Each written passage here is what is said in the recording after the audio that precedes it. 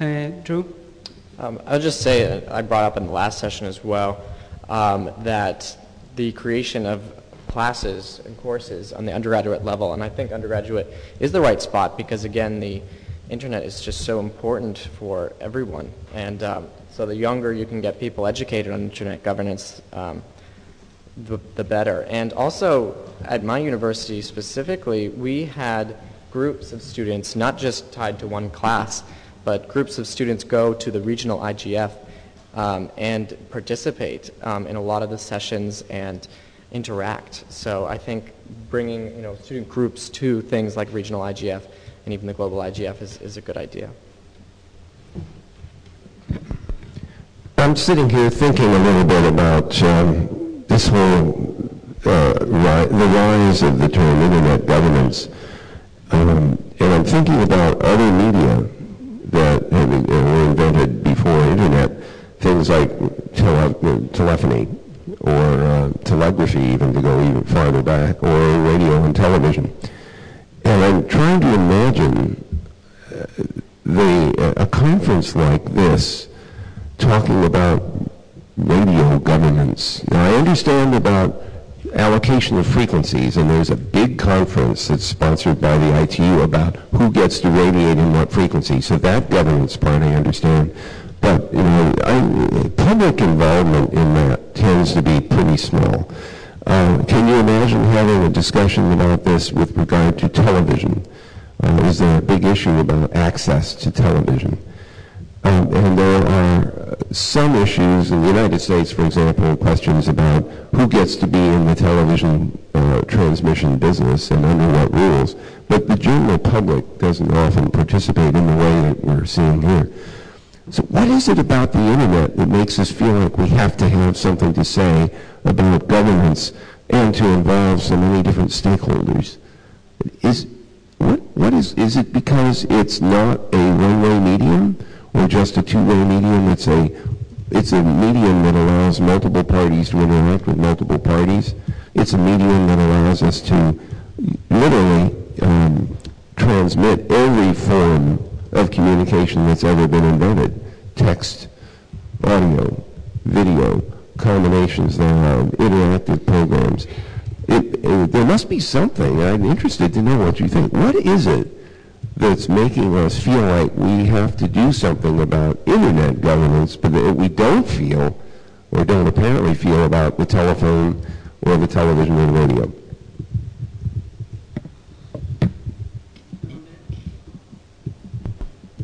I wonder if anybody in the audience, yes, wants to respond to this question, actually. Yes, please. I'll give you this mic.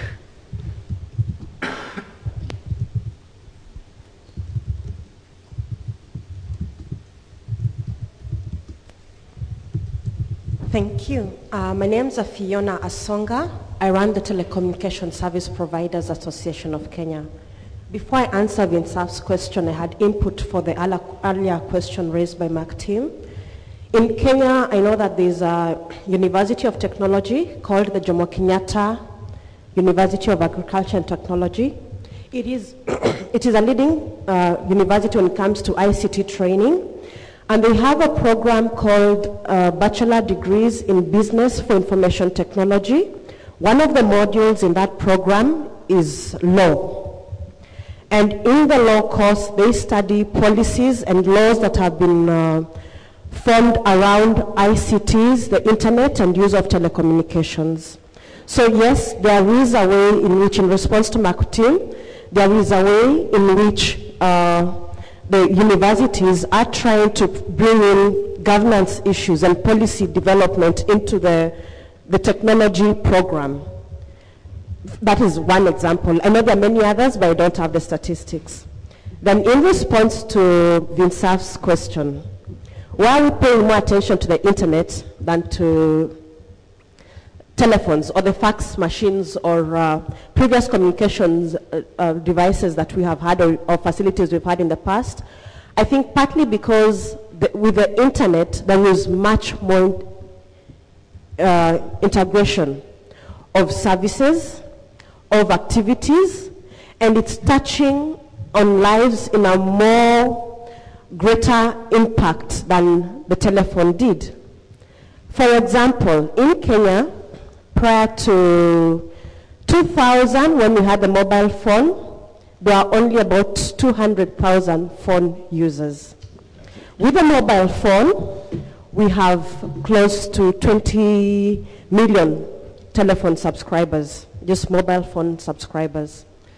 What that means is there's a change also in our behavior as consumers, in the way we adapt the technology.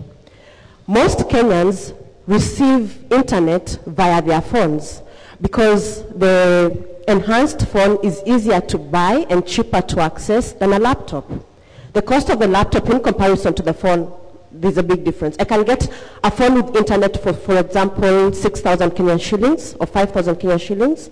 But to get a laptop, I'd have to have about minimum of about 25,000 Kenyan shillings. That's like 5 times the price difference. So the phone is easier to get, and it's easier to get internet on the phone and to do a lot of things on the net via the phone. The concern about the internet is that if I have internet on my phone and I'm putting a lot of my public information on the phone and via the phone and also receiving e-government services via the phone, then there is concern. First of all, because of the amount of data we are now putting onto that network. Secondly, the type of data we put onto that network and the kind of transactions that have to be handled on that network. We have, in parts of this world, economies that are running on the internet and some environments that are completely paperless. And that raises concern, and that is why we have to sit here and discuss governance issues, because we need to continually develop standards that tie into how we manage this internet resource, because it's now a resource we can't avoid, we can't ignore, and we have to live with. Thank you.